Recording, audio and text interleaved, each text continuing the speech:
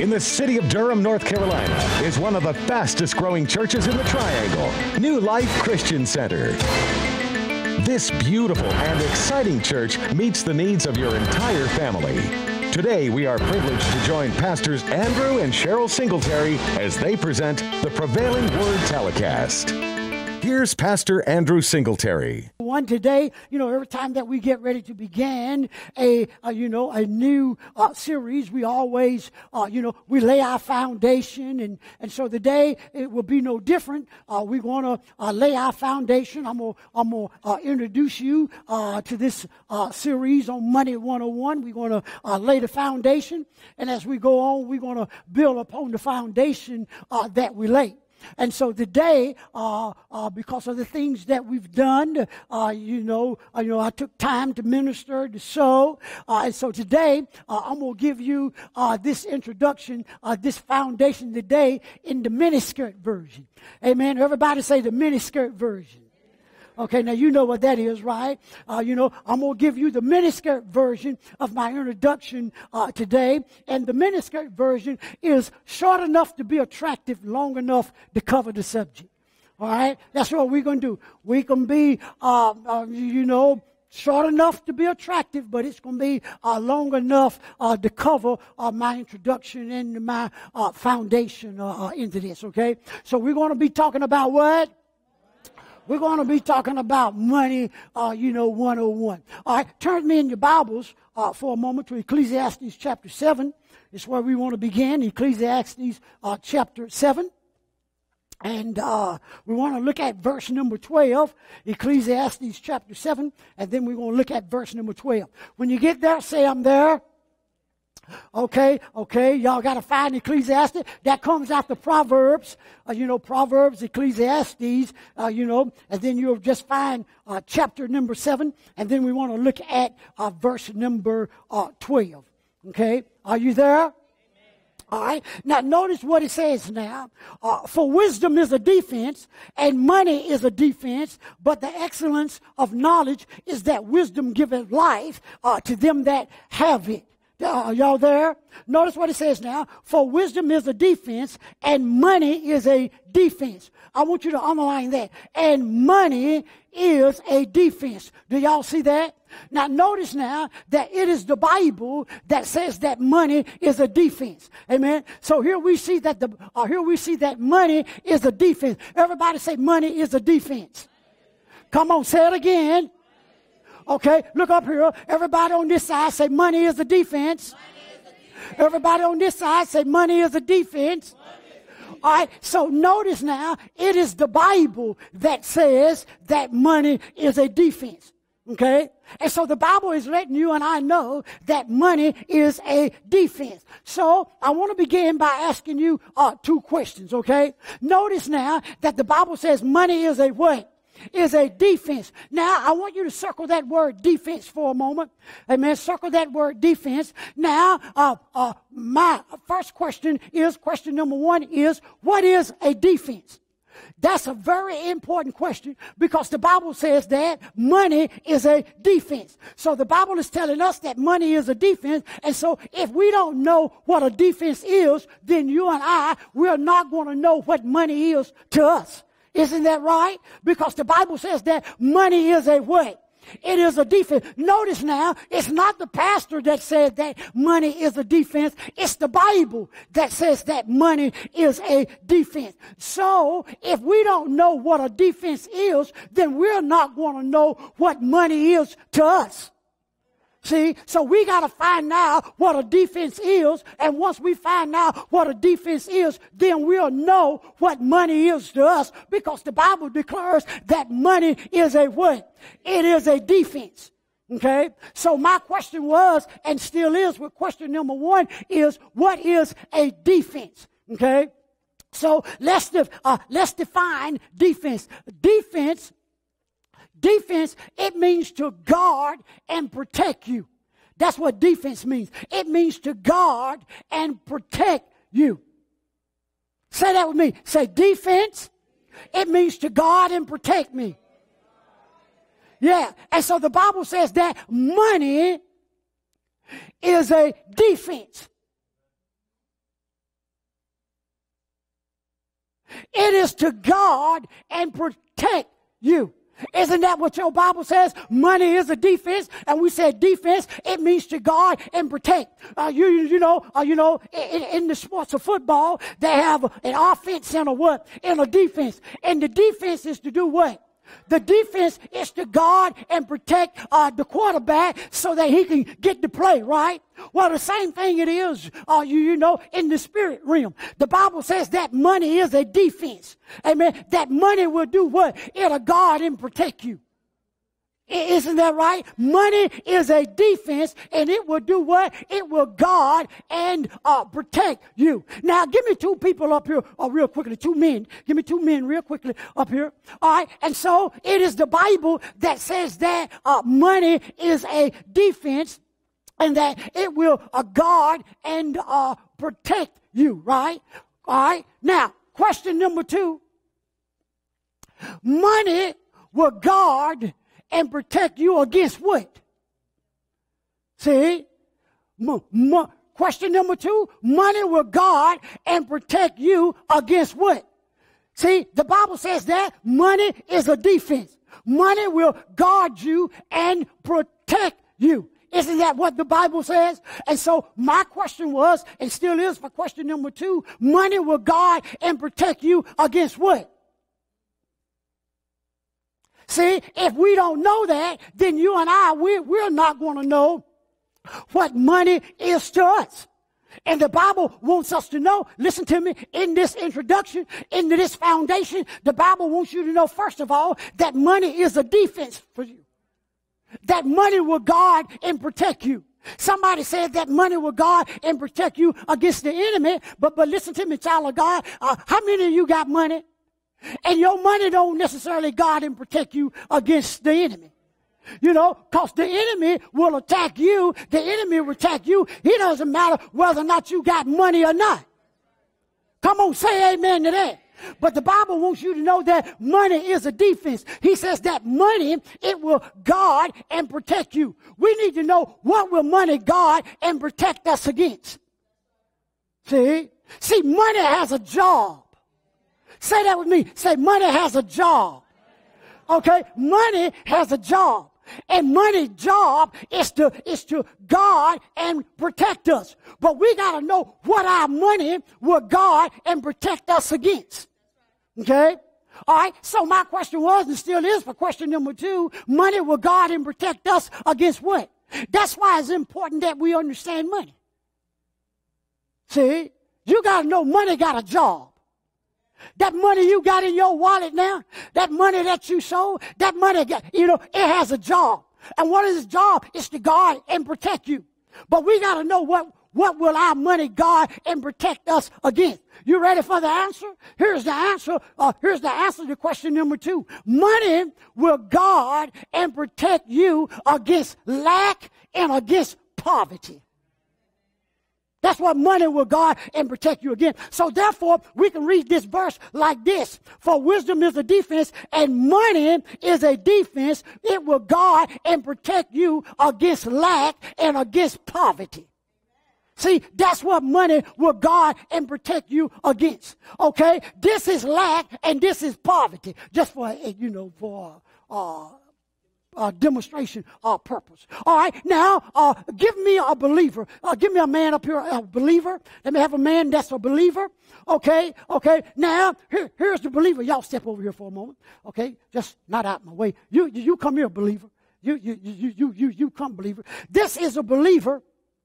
Okay, this is a believer. I'm money. Okay, this is the believer. He represents you. Okay, he represents you, and I'm money. Okay, I'm money. Okay, so I'm this believer's money. Okay, so the Bible says, let's turn this way. Y'all turn this way, face me. Get side by side. The Bible says that money is a what? Is a defense. That money will guard and protect you against what? Against lack and against poverty. So when lack and poverty try to hit your house, come on, see, your money is a defense. It'll guard and protect you against lack. It'll stop lack. It'll stop. Y'all supposed to be trying to get in lack and poverty. That's not good.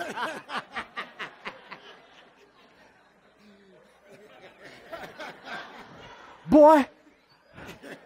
Oh, okay.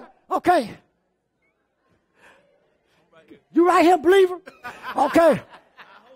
Yeah, okay. See, money is a defense. It will do what?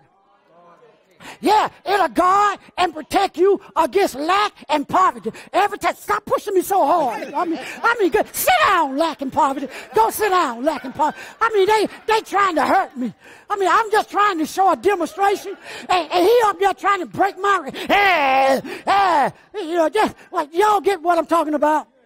All right, thank you, believer. Oh, Jesus, that didn't go off. Woo. All right, so remind me not to ever use him again. All right, money. And so the Bible says that money is a defense. Money will guard and protect you against lack and against poverty. See, that's what money. That's what money would do. Listen to me very carefully. The subject of money is one of the most important subjects of your life. The reason why I say money is one of the most important subjects of your life is because most people spend their adult life trying to get money. You know why? Because money is important. Okay? Say that with me. Say money is important. Yeah, money is important. And so most people spend most of their adult life trying to get money. Why? Because money is important. And because money is important, I submit to you that you need money. Whoever you are, you need money. Why? Because money is important. Right? All right? And so the Bible says that money is that's right. It's a guard. It will guard you. It will do what? It will protect you. See, money will guard you. It'll protect you against lack and against, and against poverty. And so, child of God, I'm telling you that money is important. It is important. And whoever you are, you need money. Everybody in here today, everybody listening to me under the sound of my voice, they need money. Because money is important. Say that with me. Say money is important. Yeah. And because it's important, you need it into your life. Now, notice what else. Look at verse number 12 again. Notice what it says now. For wisdom is a defense, and money is a defense. Notice now. Notice what else is a defense. The Bible says that wisdom is a defense. Underline that word wisdom. It says that for wisdom is a what? Is a defense. So here we see that wisdom is also a defense. Okay? Now notice, child of God, notice that wisdom and money go together. See, notice how they tie wisdom with money. Says both of them are defense, right? The Bible says that wisdom is defense. Wisdom will guard and protect you. Money will guard and protect you. So wisdom and money always should go together. Wisdom and money. Say that with me. Say wisdom and money, they go together. Come on, say it again. Yeah, wisdom and money, they go together. See, anytime you talk about money, you got to start talking about wisdom because wisdom and money goes together. Wisdom and money go together like the water with the wet. See, if you ask for water, you're going to get the wet. You can't separate wet from water, right? And you can't separate wisdom from money. Wisdom and money go together like the hand and the glove. You can't separate them. See? Wisdom always should follow money. That's the reason why, listen to me, this is the reason why when you see people, they hit the lottery, and they win all of these millions and millions of dollars, and then 5 years later, they broke all the government and all that. You know why? Because they didn't have wisdom. See, wisdom got to go with money. See, they didn't have wisdom, and so therefore, they had, 50 and 60, millions of dollars, and 5 years they broke all the government. Why? Because they didn't have wisdom. Wisdom has to go with money. If you don't have wisdom with your money, then your money, listen to me, your money will not be a defense for you. Your money will not guard and protect you against poverty and lack if you don't add wisdom to your money. See? You have to add wisdom to your money. So the Bible says that wisdom is a defense and money is a defense. So wisdom and money always go together. Isn't that right? All right? You cannot separate wisdom from money. Money from wisdom. They go together. And so, since wisdom is a defense, since wisdom will guard and protect you, I submit to you that when I add wisdom, or when you add wisdom to your money, then, child of God, you will have double protection against lack and against poverty. Double protection. Why? Because you got wisdom with your money. See? You got wisdom. So now, when you add wisdom to your money, you got double protection against wisdom and lack, because wisdom is going to show you how to handle your money. Isn't that right? And so the Bible says that wisdom is a defense. So money to us, listen to me, money to us means that money, it will guard us, it will protect us against lack and poverty when you add wisdom to it. Just money alone, listen to me, just money alone will not give you the protection that you need. Money is a defense. But like I said, you can't separate it from what? You can't separate money from wisdom.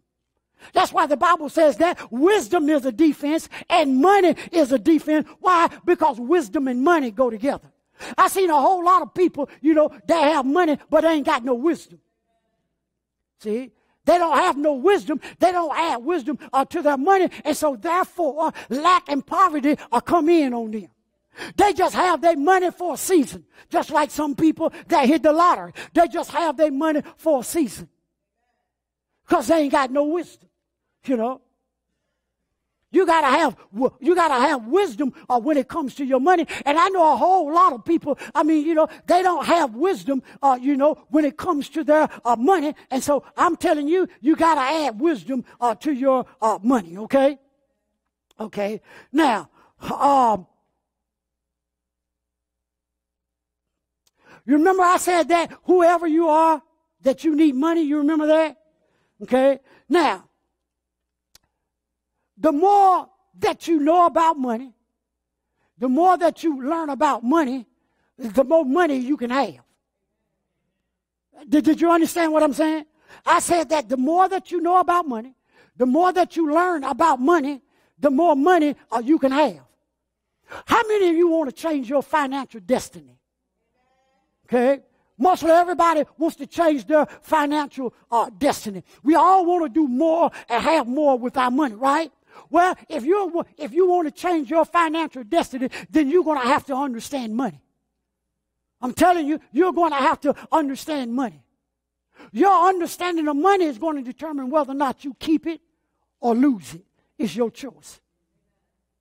I'm going to say that again. Your understanding of money will determine whether or not you're going to keep money or lose money. It's your choice. So if you and I planning on changing our financial destiny, then you and I going to have an understanding of money. We got to have an understanding of money, you and I. Because money is important to us as a person. I'm not even saying as a Christian. Surely it's important to us as a Christian. I'm just talking about as a person. Money is important to us. People that don't know God, money is important to them. Because everybody on the face of the earth, they need money. Say money is important. Yeah. So if you want to change your financial destiny, then child of God, we're going to have to understand, you and I, we're going to have to understand money. Now, the purpose of this series is to help you to change the way you think about money. Because I know most people, they think wrong about money. So the purpose of this series is to change the way you think about money. See, say this with me. Say the Word of God wants to change the way you think about money. Okay. Now, I'm gonna tell you what I know, and then I'm gonna tell you what I know about people when it comes to money. Okay. Here's what I know when it comes to money. I know that money is a sensitive subject. I know that money, listen to me, I know that the subject of money has been abused. See, that's what I know. But child of God, I know and I believe that this is the time, this is the season that we ought to teach the Word of God concerning money. See? So I know, so I know that money is a very sensitive subject. I know that the subject of money has been abused. But I also know that this is the time and season that we ought to teach the Word of God concerning money. Okay? Now, here's what I know about people. Now, when I say people, you are included. Here's what I know about people when it comes to money. People think when you start teaching about money, that you trying to get them to give more money to the church. See? I know this about money. I know when I start talking about money this morning, laying the foundation, some of you thinking, oh, well, he's going to try to get us to give more money to the church. He's trying to do that. No. See, this is what I know about people. When people start hearing you teach about money, the first thing they think is that you're trying to get them to give more money to the church. That's what they think. I know that about people. See? But listen to me, child of God. I don't teach on money to try to get you to give more money to the church. That's not my reason for teaching on money.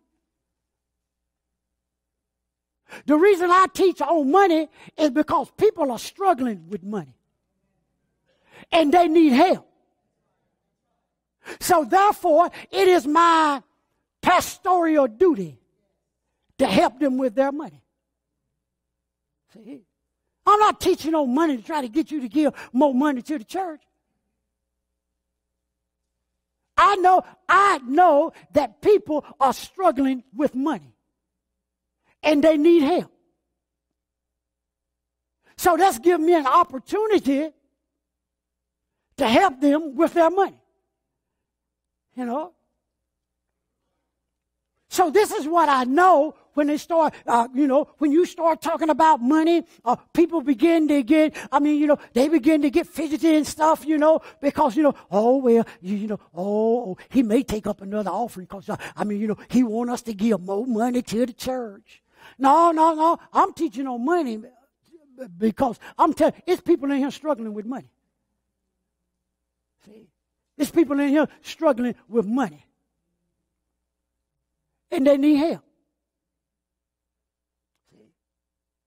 As I teach this series on Money 101, here's what I want you to do for me. I want you to invite your unsaved co-workers. Invite your unsaved neighbor. You know why? Because they got money problems. And I can help them with their money. You see, when you help people with their money, more than likely they're willing to let you help them with their life. And I know people are struggling with money. I know people don't have enough money. I know people that need money all the time. And one of the reasons why they're struggling with money, and one of the reasons why they need money all the time, is because most people don't know how to handle money and don't know what money is to them and don't know what the Bible says about money. And most people don't know how to increase their money. And so I want you to invite your unsaved co-workers. They got money problems. Invite your unsaved neighbor. They got money problems. And I can help them with their money problems. And more than likely, if I can help them with their money problem, more than likely, they'll let me help them with their life.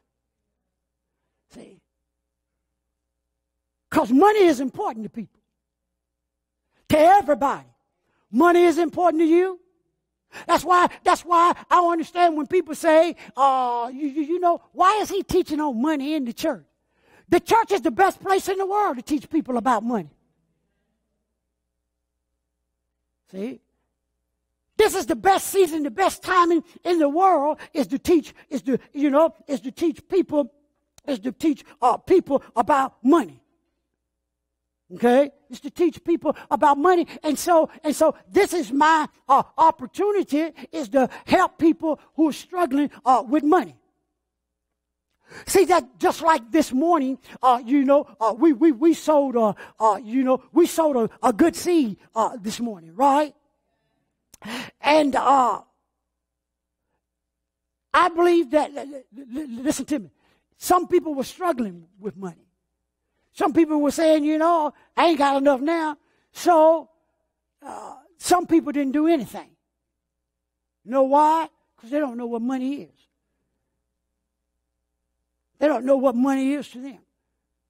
They don't understand and realize money that holds in your hand can never increase. If you keep your money in your hand and it ain't even enough, there's no way in the world that God can increase your money. For money to increase and grow, it's got to be planted. It's got to be sown. You ask a farmer. I don't care how much a farmer wants some beans and he wants some of this. He wants the biggest farm, garden there is. If he don't get out there and sow some seed, that ain't even a pipe dream. He just fooling himself. Why? Because in order to get what he wants, he got to what? He got to sow seed. It's the same way it is when it comes to money. See? And because some people, how they think about money and don't know what God says about money, so you know what they do? They hold on to the little bit that they got, and that ain't even enough. And so therefore, their money can never increase. That's why I need to teach. I know that this is the season and the time for me to teach the Word of God concerning money. Are you looking for a church that meets the needs of your entire family? Well, if you are, New Life Christian Center is the church for you. Pastors Andrew and Cheryl Singletary personally invite you to be part of one of the fastest growing churches in the Triangle. New Life Christian Center is where we produce the Prevailing Word TV broadcast. Service times are Sunday morning at 10 a.m. and every Tuesday night at 7 p.m. We provide children's church at our Sunday morning services. We provide ministries for women, men, singles, and teens. Come visit us at 7415 Fayetteville Road in Durham, North Carolina. For more information, visit us on the web at www.theprevailingword.org or call us at 919-405-2080. New Life Christian Center, where the Word prevails.